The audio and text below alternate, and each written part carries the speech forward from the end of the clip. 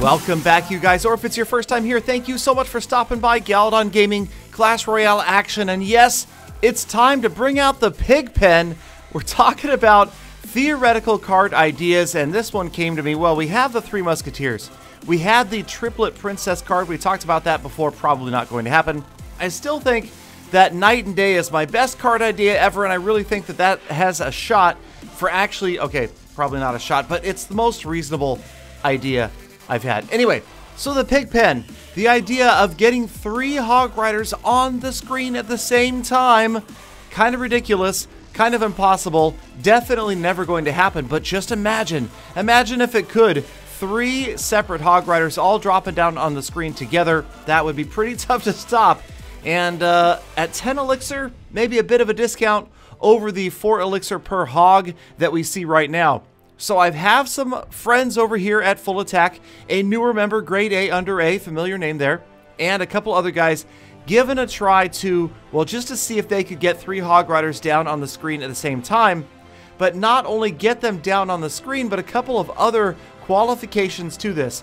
I wanted to see them on the screen together in the attack, so it almost looks like they're being deployed at once, like a pigpen card, and, if possible, to win with it. Now, I tried it a few times in challenges, and I could not pull it off. Just being honest with you, could not pull it off. It was ugly. Lots of players laughing at me. Lots of players smashing me, wondering what the heck I was up to. Or maybe thinking that that was my true strategy, was to try to overwhelm them with Hog Riders. No, it did not go so well. So right here, we've got a couple of players from Full Attack giving it a try. And really, obviously, as you can see, it's about the elixir collectors. You need to just be streaming elixir in the final minute of the battle in order to have a shot at getting, what, 14 elixir worth of Hog Riders? Well, I guess technically 13. 4 elixir hog, a mirrored hog, and then another 4 elixir hog after rotating back around. So you also have to have a fast deck with lots of cards that you can skip through really quickly towards the end of the battle. Right here, grade A under A doing his best to get as many elixir collectors down at once, but as you can see, it's costing him, taking a lot of damage on that tower. But again, he is biding his time. He is waiting for the opportunity to strike. Here comes Hog 1, here comes Hog 2, cycling around trying to get to that 3rd Hog Rider as the other units move in. Hog's moving in on the Inferno Tower, and that gives him a chance to drop Hog 3.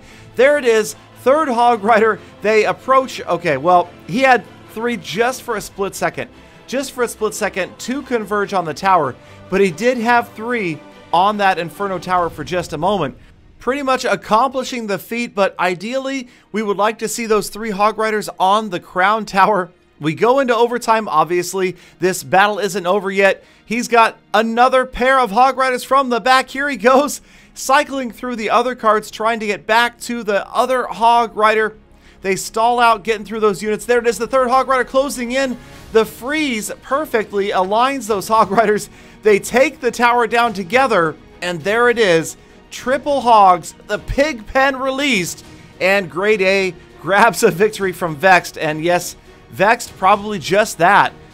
Confused at how he lost to 3 Hog Riders on the screen at once. Now, Karan is up next, doing a good job. He had several attempts at this before he finally pulled one off. So we're going to check this battle out and see. Now, he has a slightly different deck than we saw in the first replay, but a lot of similarities. Cheap cards to cycle through. The mirror card, obviously, the Hog Rider, and of course, the elixir collector. Now, he's got some better defensive cards here, maybe the Musketeer and the Valkyrie, of course. So it's kind of a hog, triple hog, I don't know, a pig pen trifecta? I don't know. So you've got a couple of elixir collectors down early. Karan, again, this is more about preparing during the first 2 minutes of this battle than it is trying to grind away at your opponent. You're just trying to set up and see if you can get that opportunity to throw those 3 hogs down, to get the pig pen out, and to smear mud over your opponent. Alright, so Karan dropping the Inferno Tower, maybe not the ideal card for dealing with the skeleton army. Okay, maybe that worst possible card.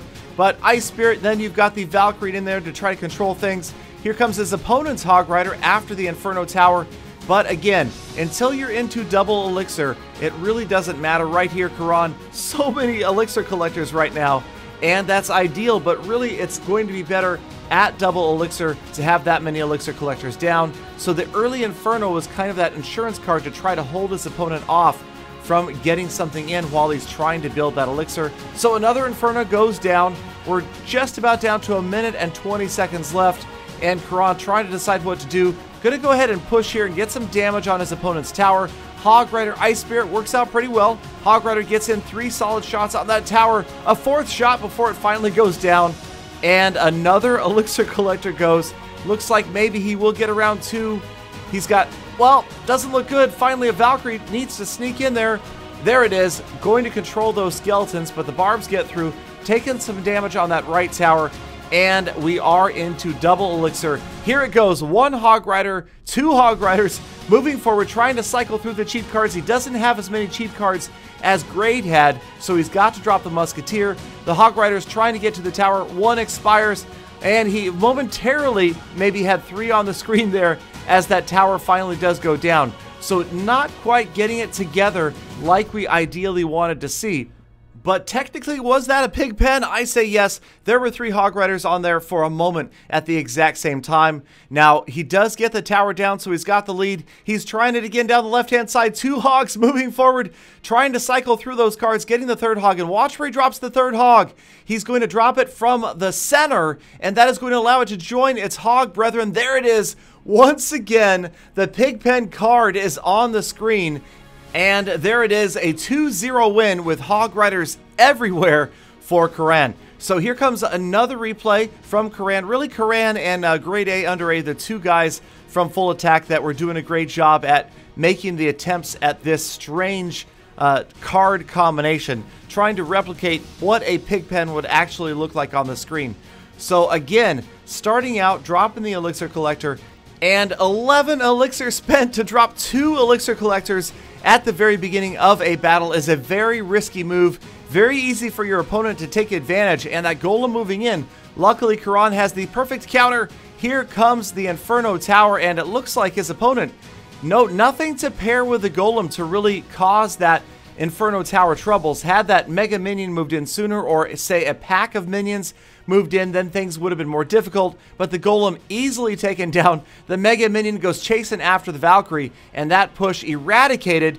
Even now, Karan able to drop a 3rd elixir collector down on the screen at the same time as his opponent, Slow, goes after his 1st. So we're down to the final 2 minutes. You can see Karan going to go ahead and drop a Hog Rider, ideally trying to get an advantage, because another way that you could succeed in doing this is to just get so far ahead in a battle that it's kind of hopeless. Kind of what we see occasionally with the Galatrol deck. If you really can just get ridiculously ahead, then you can start to do silly things at the end of the battle, like try to get 3 Hog Riders on the screen. So Slow with another slow moving golem. Hog pushing the Valkyrie right up to the tower.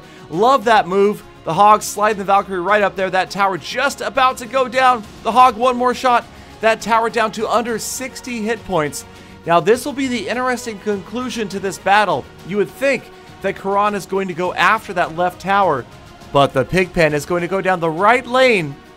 So watch for it after we get into double elixir. Once again, the golem easily handled. The Mega Minion falls as well. The 2 towers of Karan still untouched. Another mirrored elixir collector goes down. Not looking good. You have to just have a sinking feeling at this point. Now finally, his opponent drops the 3 Musketeers. Maybe it's a little late. Maybe it's not the best time to drop it, as they are going to easily be handled. The pair on the left go down. The set on the right go down to the Valkyrie. Only a couple shots on that left tower. And now 30 seconds left. Another golem moving forward, and this is the chance. 1 Hog Rider, 2nd Hog Rider, Fire Spirit, Ice Spirit, trying to get around using the Zap spell so that he can drop in the 3rd Hog Rider. There it is. All 3 Hogs going after the tower. They're all there for just a moment, and they annihilate that right tower. There are 3 Musketeers on the left, but it doesn't matter. The Hogs just blasted right through, and this opponent does not have time to even grab a single tower down.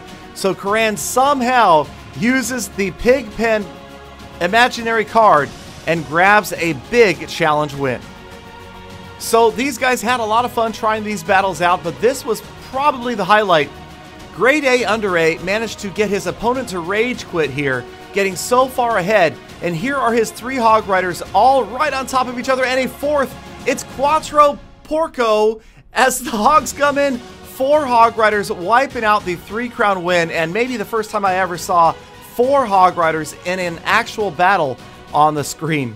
So there you guys go, the Pigpen card. Maybe it will never happen, but hey, we can dream, can't we? All right, let me know if you guys have strange card concepts. If I use your idea in a future episode, I will definitely give you a shout out. Thank you, as always, for spending a few minutes of your day with me. Hit that thumbs up button, subscribe for daily Clash content, and of course, please do come back again tomorrow for more Full Attacks.